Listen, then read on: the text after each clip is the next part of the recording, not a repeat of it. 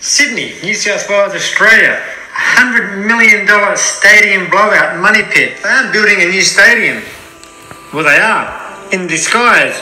It's a stadium, but really I think it's going to be a future FEMA camp. Federal Emergency Management Agency.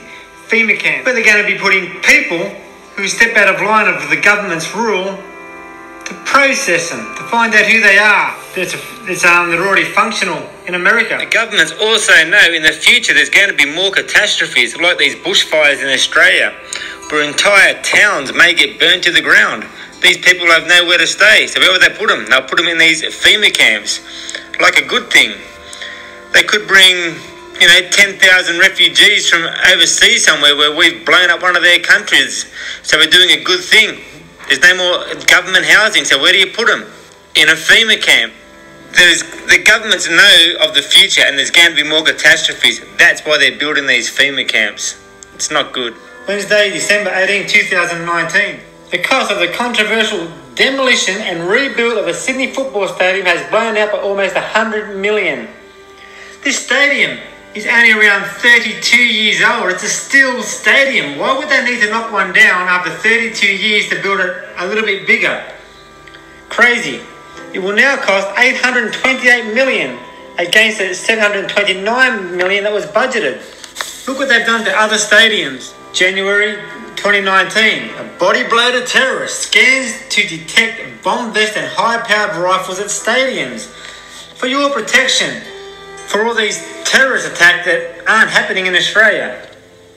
Covert body scanning can identify suicide bomb vests and high-powered rifles is being developed in New South Wales to help authorities foil terror plots at crowded outdoor events. Again, sounds great, but there's something more sinister behind this and more scanning of the people. Where event security will be able to secretly scan people from a distance as they move towards venues. So if you watch closely. Also, to be able to use high-tech scanners to pick up the faces of criminals and suspects in large crowds. They are extremely accurate, but they are highly invasive. While it cannot detect small handguns and knives, it could pick up concealed explosives and high-powered weapons that can cause mass devastation. The grant was among 10 million in funding the federal government has allocated to a total of 16 Australian businesses with great ideas like these. The funding will help improve the capabilities and competitiveness of these businesses, promoting economic growth and creating Australian jobs. Well, what sort of people are going to be put in these FEMA camps when hell breaks loose? The only reason hell is going to break loose is because people are going to be going nuts. I'm going to predict 5G, people shooting down a 5G mask because their family is being harmed by a 5G base station outside their house. Don't forget, these 5G base stations are going to be every 300 metres. They'll be everywhere. 5G is a microwave frequency, same as your microwave oven. It's already harming and killing things in other countries like England and America, where it's now up and running.